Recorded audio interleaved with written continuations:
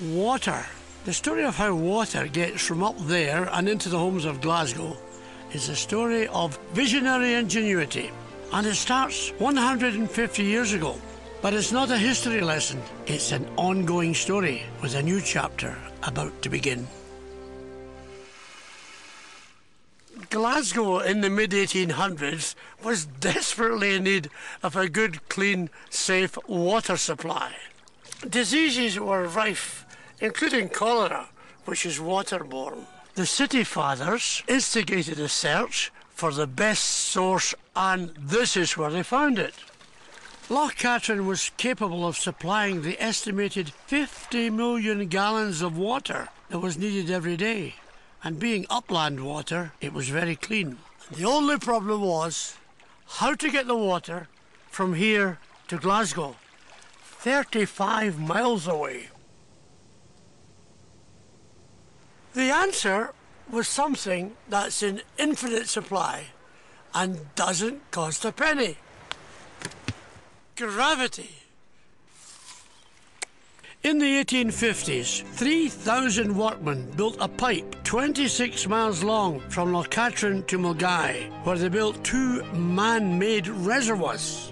In order for the water to travel, they had to make sure that the pipe dropped 10 inches for every mile of its length. And if there was a hill in the way, they went straight through it and out the other side. 13 miles of the pipe went through hillside. In order to start the water flowing, they had to raise the level of the water, and they did this by building a dam. The dam was completed on the 14th of October, 1859, only 3 years after they started, and then they were able to turn the handles, which opened the gates to let millions of gallons of water rush into that pipe, and it carried it 26 miles to Mugdock Reservoir. On completion, John Frederick Bateman, the brilliant young engineer in charge of the project, said, "I leave you a work which I believe will, with very slight attention, remain perfect for ages, which for the greater part of it is indestructible as the hills through which it has been carried." And Bateman was right, and this wonderful piece of engineering has remained perfect for ages. But in 2002, an outbreak of the stomach bug Cryptosporidium was detected in Glasgow's water supply. This was a reminder that, as phenomenal as the Victorian system was, it is not a museum piece. It is a working water supply system that has to be updated for the new generation. No one could deny that a 21st century treatment plant was urgently needed. The question became, where do you put it? Where were the best access roads? What was going to be the effect on people living here? What was going to be the effect on the environment? Scottish Water set in motion the largest research and development project ever undertaken in Scotland's water industry.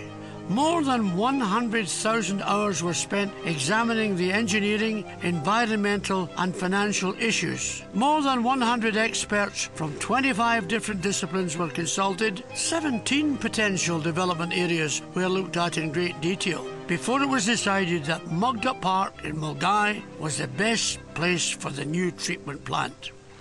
Mugdock Park, a great natural space on the edge of the city of Glasgow, where the citizens there can come along and enjoy walking, jogging, cycling. But people come here to get away from industrial buildings, not to look at them. The treatment plant is screened from view by a line of trees. With the trees at their full height, the building will not be visible because part of the building has been sunk below ground level.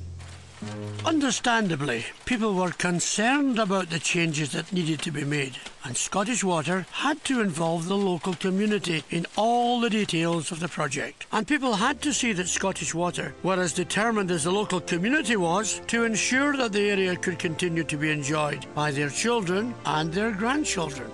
Scottish Water is spending £1 million on landscaping and planting new trees to ensure that this beautiful park stays that way. Which is why this plant is being planned and built in order to be as unobtrusive as possible.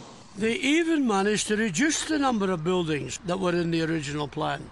The project is also involving the next generation in the historic legacy of Glasgow's water supply. Scottish Water have adopted the children at a local primary school to involve them in the Katrine water project. They'll follow the 3-year project through from start to finish and learn about the amazing feat of engineering involved in the building of the water treatment works. When this young fellow is my age, he'll be able to tell his grandchildren all about this wonderful feat of engineering taking place in front of his very eyes. The completed works supplies the water in this tank, which is then used in the showers, baths and kettles and so on in these flats all the way over there. As with the original Victorian project, the engineering statistics here are staggering. 7,000 tonnes of steel bar will be used in the buildings and treatment works. That's enough steel bar to stretch from here to Canada.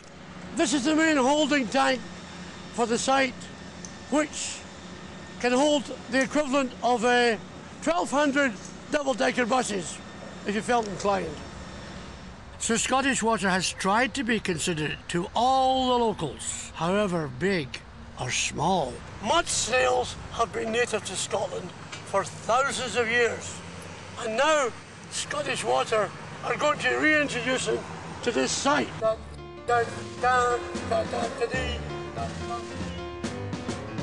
Someone else you might never meet, but has been here an awful long time, is the pipistrelle bat. And Scottish Water's conservation policy ensures that they'll be here longer than any of us.